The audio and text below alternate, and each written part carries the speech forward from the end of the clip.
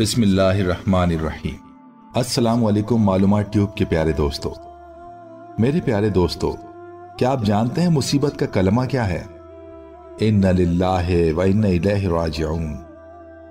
عموماً مرگ کی خبر سن کر دکھ اور تاسف کے طور پر یہ پڑھا جاتا ہے تو انسان اپنی بے بسی اور اللہ کی رضا کی جانب متوجہ ہو جاتا ہے۔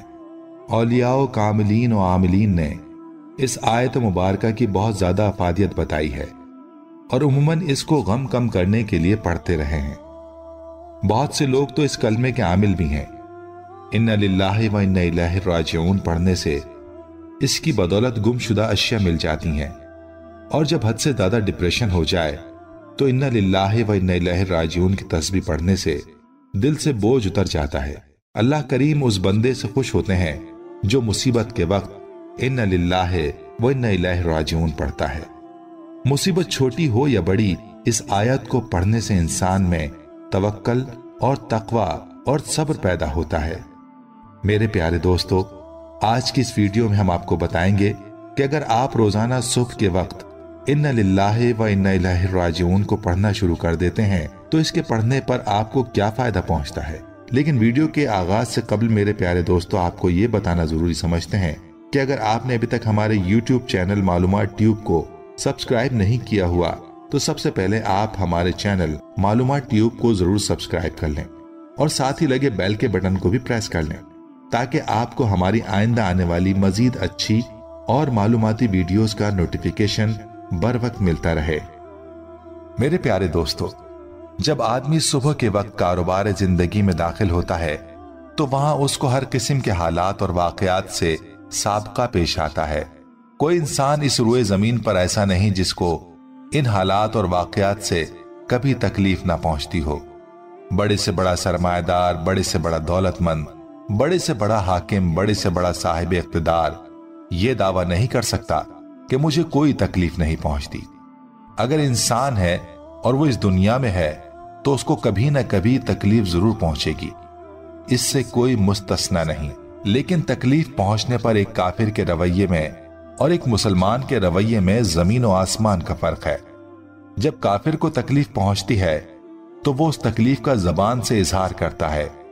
بعض اوقات روتا ہے، چلاتا ہے، بعض اوقات شکوہ کرتا ہے، بعض اوقات وہ تقدیر کا گلہ کرنے لگتا ہے اور نعوذ باللہ اللہ پاک سے گلہ شکوہ کرنے لگتا ہے۔ مگر نبی کریم صلی اللہ علیہ وآلہ وسلم نے ایک مومن کو یہ تلقین فرمائی ہے کہ جب کبھی تمہیں کوئی تکلیف کی بات پیش آئے تو یہ کلمات پڑھو، ان للہ وانا الیہ راجعون، اور اس کے بعد یہ دعا پڑھو، اللہم انی احتسب لک فی مصیبتی واجرنی فیہا وابدل خیر منہا۔ ڈاکٹر عبدالحی صاحب فرمایا کرتے تھے کہ تکلیف پہنچنے کا یہ مطلب نہیں کہ کوئی بڑی مصیبت آ جائے، بلکہ اگر چھوٹی سی تکلیف پہنچے تو بھی یہی حکم ہے، جیسا کہ حدیث شریف میں آیا ہے کہ جب چراغ گل ہو گیا تو نبی کریم صلی اللہ علیہ وآلہ وسلم نے ان للہ وانا الیہ راجعون پڑھا۔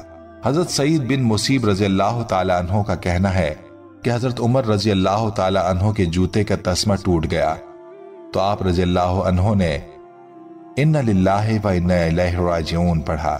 ساتھیوں نے کہا، یا امیر المومنین، کیا جوتے کا تسمہ ٹوٹنے پر بھی آپ یہ الفاظ پڑھتے ہیں؟ آپ رضی اللہ عنہ نے وضاحت کی کہ مومن کو پہنچنے والی ہر ناگوار چیز مصیبت ہی ہوتی ہے۔ اب ناگواری اور تکلیف کا اندازہ کیا جا سکتا ہے کہ انسان کو اگر کوئی معمولی سی بھی تکلیف یا نقصان پہنچے تو وہ اس آیہ مبارکہ کو پڑھ کر اپنے لیے عافیت، دلجوئی اور ازالے کا اہتمام کر لیتا ہے، کیونکہ اللہ کو بندے کا یہ فعل بہت پسند ہے۔ جو لوگ روزانہ ایک تسبیح ان للہ وانا الیہ راجعون پڑھتے ہیں ان کا دل مضبوط اور شخصیت میں عجیب سا قرار پیدا ہو جاتا ہے۔ اگر وہ کسی کی دلجوئی کریں گے تو اس انسان کی طبیعت سے بھی بوجھ اتر جائے گا۔ ان للہ کا مطلب، یہ جملہ در حقیقت بڑا عجیب جملہ ہے۔ اگر انسان اس جملے کو سوچ سمجھ کر زبان سے ادا کرے تو دنیا کی کوئی مصیبت اور کوئی تکلیف ایسی نہیں جس پر یہ جملہ ٹھنڈک نہ ڈال دیتا ہو۔ اس جملے کے معنی یہ ہیں کہ ہم سب اللہ کے لیے ہیں، یعنی اللہ پاک کے بندے ہیں، اللہ پاک کی مخلوق ہیں، اللہ پاک ہی مملوک ہیں، اور ہم سب کو اللہ پاک ہی کی طرف لوٹ کر جانا ہے۔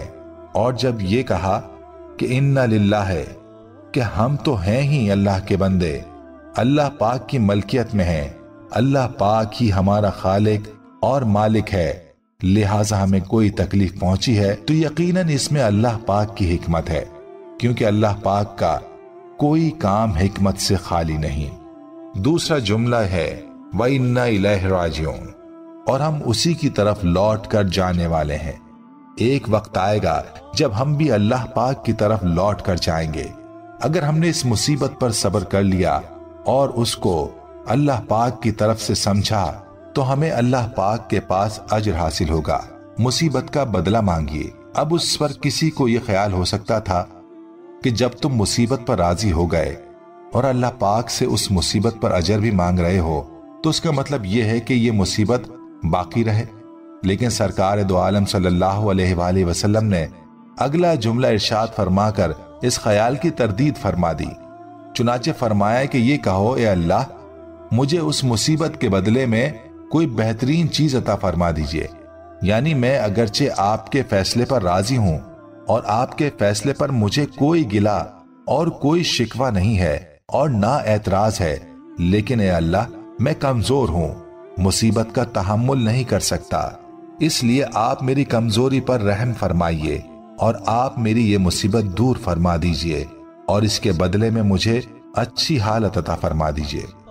مصیبت دور ہو جانے کی دعا کیجئے، لہٰذا اس دعا میں ایک طرف تو جو مصیبت اور تکلیف پہنچی ہے اس تکلیف اور مصیبت پر گلہ اور شکوہ نہیں بلکہ اللہ پاک کے فیصلے پر راضی ہونے کا اعلان ہے، دوسری طرف اپنی کمزوری کا اعتراف ہے۔ اے اللہ، میرے اندر اس مصیبت اور تکلیف کو برداشت کرنے کی طاقت نہیں ہے، کہیں ایسا نہ ہو کہ اگر یہ مصیبت مزید جاری رہے تو میں بے صبری کا شکار ہو جاؤں، اس لیے اللہ میں آپ سے دعا یہی کرتا ہوں کہ مجھ سے یہ مصیبت اور تکلیف دور فرما دیجئے۔ اس دعا میں نبی پاک صلی اللہ علیہ وآلہ وسلم نے دونوں چیزوں کو جمع فرما دیا۔ یہ تکلیف بھی نعمت ہے۔ حقیقت یہ ہے کہ انسان کو جتنی بھی تکالیف پیش آتی ہیں، چاہے وہ صدمہ ہو یا رنج ہو، کوئی فکر ہو یا کوئی تشویش، یہ سب اللہ جل شانہ کی طرف سے نعمت ہیں۔ اس لیے نعمت ہے کہ اللہ پاک نے یہ سب تکلیفیں اپنی حکمت سے مومن کے اوپر ڈالی ہیں، اور یہ سب مومن کے لیے ثواب اور ترقی درجات کا ذریعہ بن رہی ہیں اور گناہوں کی مغفرت کا ذریعہ بن رہی ہیں۔ لیکن ہم اپنی کمزوری کی وجہ سے یہ دعا کرتے ہیں کہ اللہ اس کے بجائے ہمیں راحت کی نعمت عطا فرمائیے اور اس پر شکر کی توفیق عطا فرمائیے۔ تکلیف میں اللہ کی طرف رجوع۔ نبی اکرم صلی اللہ علیہ وآلہ وسلم نے اس حدیث میں یہی دعا فرمائی کہ اے اللہ، اس مصیبت کے بدلے میں اس سے بہتر کوئی ایسی چیز عطا فرما دیجئے جس کو میں برداشت کر سکوں اور جو میری کمزوری کے مطابق ہو۔ لہٰذا جب بھی انسان کو کوئی صدمہ، تکلیف، مصیبت پیش آئے تو فوراً اللہ پاک کی طرف رجوع کرے اور کہے یا اللہ، یہ مصیبت پیش آ گئی ہے، آپ اس پر مجھے ثواب دیجئے اور اس کے بدلے میں مجھے راحت فرما دیجئے۔ میرے دوستو، جب آپ اس چھوٹے سے کلمے کو صبح کے وقت 10 بار پڑھنا شروع کر دیتے ہیں تو اللہ پاک اس کے پڑھنے کی وجہ سے انسان پر آنے والی ہر مصیبت اور پریشانی کو جو اس دن آنا ہوتی ہے ختم فرما دیتے ہیں۔ تو میرے دوستو، جب یہ دو کام کر لیے تو یہ مصیبت بھی اللہ پاک کی طرف سے انشاءاللہ نعمت بن جائے گی اور رحمت کا ذریعہ بن جائے گی۔ یہ نسخہ دیکھنے میں چھوٹا سا ہے، لیکن اس پر عمل کر کے دیکھیں، لہٰذا چھوٹی سے چھوٹی تکلیف بھی پہنچے یا چھوٹے سے چھوٹا صدمہ بھی پیش آئے، بس اللہ پاک کی طرف رجوع کر کے یہ بات کہہ دو، پھر دیکھو کہ اللہ جل شانہ تمہیں کہاں سے کہاں پہنچاتے ہیں اور کیسے تمہارے درجات میں ترقی عطا فرماتے ہیں۔ اللہ پاک مجھے اور آپ کو اس پر عمل کرنے کی توفیق عطا فرمائے، آمین۔ آخر میں ہم امید کرتے ہیں دوستو کہ آپ کو ہماری آج کی ویڈیو ضرور پسند آئی ہوگی۔ اگر آپ کو ہماری آج کی یہ ویڈیو پسند آئی ہے تو آپ سے یہ گزارش کرتے ہیں کہ آپ ہمارے چینل معلومات ٹیوب کو ضرور سبسکرائب کر لیں اور اس کے ساتھ ہی لگے بیل کے بٹن کو بھی پریس کر لیں تاکہ آپ کے پاس فیوچر میں اپلوڈ ہونے والی ویڈیوز کا نوٹیفیکیشن ملتا رہے۔ آپ سے اجازت چاہتے ہیں۔ اللہ حافظ۔